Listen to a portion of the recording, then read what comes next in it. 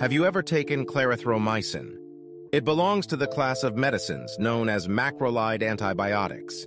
It's used to treat chest infections such as pneumonia, skin problems such as cellulitis, and ear infections. It's also used to treat Helicobacter pylori, a bacteria that can cause stomach ulcers. Clarithromycin is sometimes used by people who have an allergy to penicillin. Clarithromycin is only available on prescription. You'll usually take clarithromycin twice a day, once in the morning and once in the evening. Some people take slow-release clarithromycin tablets. This means that the medicine is gradually released into your body over 24 hours. These are taken once a day.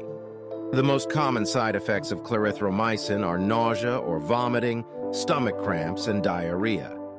Clarithromycin works by inhibiting bacterial protein synthesis by binding to the bacterial 50S ribosomal subunit.